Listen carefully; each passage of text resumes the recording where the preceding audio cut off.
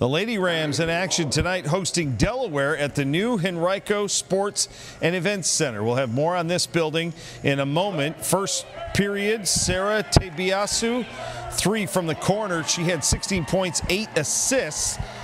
Then the Rams running. Timaya Luisiutsi goes all the way in for 2 of her 11. Rams led by 1 after the first quarter. Delaware comes back. Rebecca Demiki, 3 of her 12 points. She added 6 rebounds. Blue Hens led by 4 at the half, but second half all VCU. Jennifer Azee inside, 10 points, 10 rebounds for her. Rams win 64-55 tonight. They are now 9-1 on the season.